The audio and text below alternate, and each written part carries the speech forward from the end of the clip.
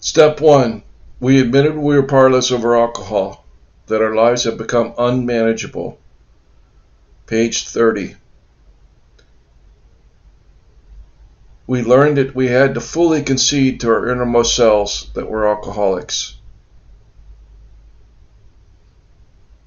Do you fully concede to your innermost self that you're an alcoholic?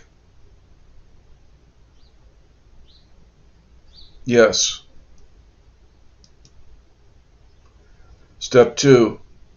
Came to believe that a power greater than ourselves could restore us to sanity. Page 47. We need to ask ourselves but one short question. Do I now believe, or am I even willing to believe, that there's a power greater than myself?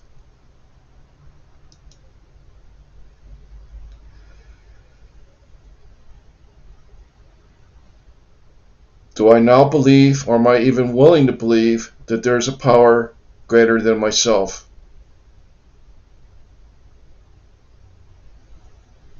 Yes. Step 3. Made decision to turn our will and our lives over to the care of God as we understood Him. Page 60. Our description of the alcoholic, the chapter to agnostic, and our personal adventures before and after make clear three pertinent ideas. A, that we're alcoholic and could not manage our own lives. B, that probably no human power could have relieved our alcoholism. And C, that God could and would if He were sought.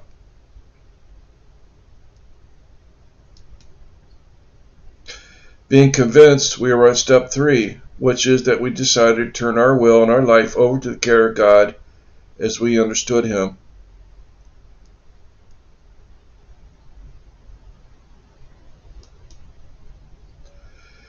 Are you convinced of the three pertinent ideas A, B, and C? A, that we're alcoholic and could not manage our own lives.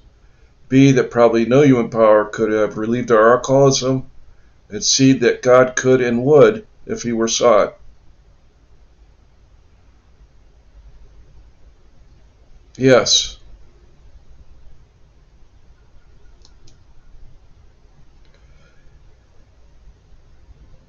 The first requirement is that we be convinced that any life run on self-will can hardly be a success. AA page 60. Are you convinced that any life run on self-will can hardly be a success? Yes. Page 62. First of all, we had to quit playing God. Will you quit playing God? Yes. Page 63. We're now at step 3. We found it very desirable to take this spiritual step with an understanding person such as our wife, best friend, or spiritual advisor. It's better to meet God alone than one who might misunderstand. The wording was of course quite optional so long as we expressed the idea, voicing it without reservation. This is only a beginning, though it honestly and humbly made an effect, sometimes a very great one, was felt at once.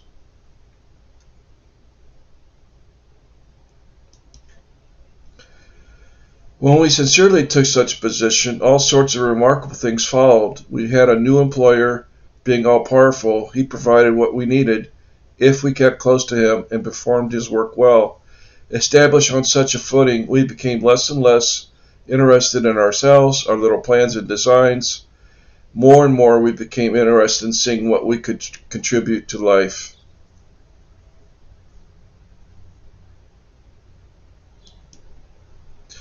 As we felt new power flow in, as we enjoyed peace of mind, as we discovered we could face life successfully, as we became conscious of His presence, we began to lose our fear of today, tomorrow, and the hereafter.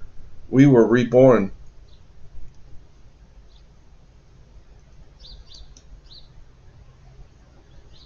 You are now at step 3. Many of us said to our Maker as we understood him,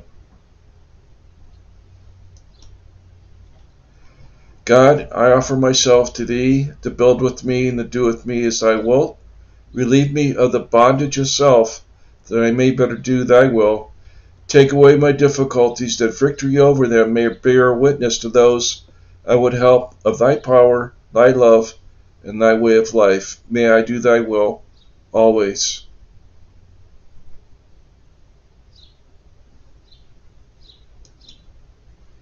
Thank you. You have taken steps 1, 2, and 3. You have surrendered to alcohol and the will of God of your understanding.